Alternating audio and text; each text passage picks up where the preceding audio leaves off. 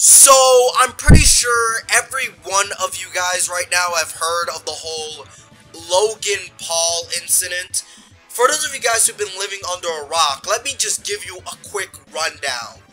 Basically, and this incident is just so, like, have you ever had those times where when you're describing something that's so stupid that you cringe, but laugh at the same time because of just how stupid and just how moronic it is? Because this is one of those times for me. So basically, Logan Paul decides to go to a suicide forest in Japan, and this is a forest that's infamous for many people going there and committing suicide, right? So he goes into that forest and he finds a dead body, and he records that dead body on camera, and only blurs the face.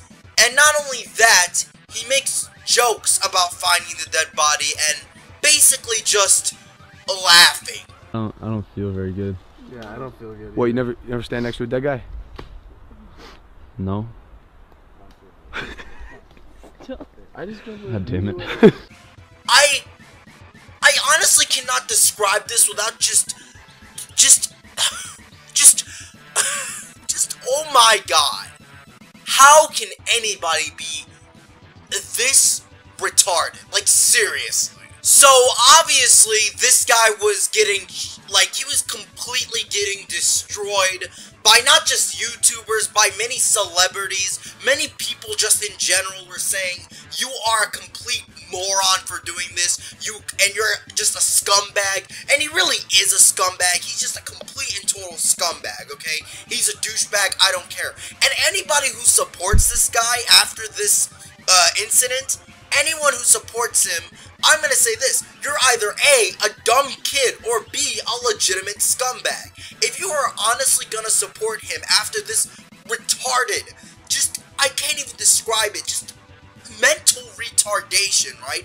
You are a scumbag. End of story, right? And before someone tries to tell me that he made an apology video about it, I know about the apology video, and I think his apology video is completely garbage for two reasons, right? One, he made a written apology on Twitter in which he tried to basically boost his own ego, saying stupid shit like, I didn't make this for views, I get views, and just other moronic shit like that. And two, another YouTuber by the name of Reagan recently did a body language reading of his apology video in which he goes over his apology and looks at the body language and pretty much shows to everyone how deceptive Logan is being and how disingenuous he's being. Like, it's complete utter BS, man. Like, seriously.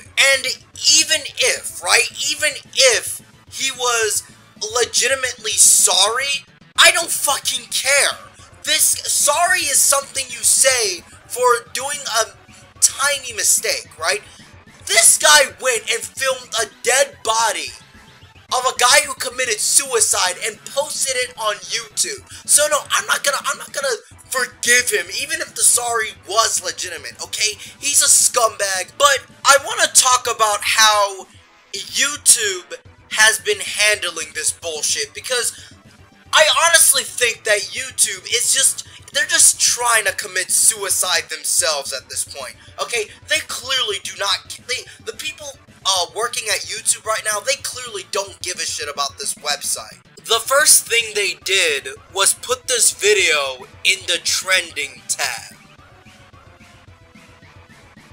I'll say it again. They put this video about a guy showcasing a dead body in the trending tab. The same website that would issue demonetization claims to any video that has a bad word in it is basically promoting a guy showcasing a dead body in a video. Are you kidding me right now? Seriously, this has to be a joke. The same website that would completely disowned PewDiePie for saying the N-word and saying, making Nazi jokes that were completely taken out of context, right? The same website that would do that is putting this little boy's video, I don't care if he's older than me, okay? This boy's video on the trending tab. I'm absolutely speechless, man. This is ridiculous. And what makes this worse is that YouTube has been censoring videos just talking about the situation. One example, and I'll show you a clip right now, is when they censored TJ Kirk's video about the situation. Logan Paul went into the suicide forest in Japan, a forest famous for people going into it and committing suicide. He went in there looking for a body. He found one. He filmed it. He reacted to it in a way that many people found very superficial. And he posted it on YouTube. And it got millions of views, but the public backlash was such that Logan Paul decided to take the video down. YouTube didn't take his video down. He took it down. I made a video about that incident where I showed some clips from his video, and my video was taken down. Now, for the public, when they landed there and saw it, they saw a thing that said, this video is against YouTube's community guidelines. For me, on my end, it says, video removed, misleading or insufficient metadata. What the fuck does that mean? With all due respect, YouTube, what the fuck does that mean? What a blatant, bold-faced double standard. My channel is fucking macerating under the draconian bullshit of YouTube, and Logan Paul can get away with practically fucking murder. Found a body and started fucking filming it and go, ha ha ha, death. Then I'd be okay? No. I can't even show someone else showing that. Then I'm in trouble.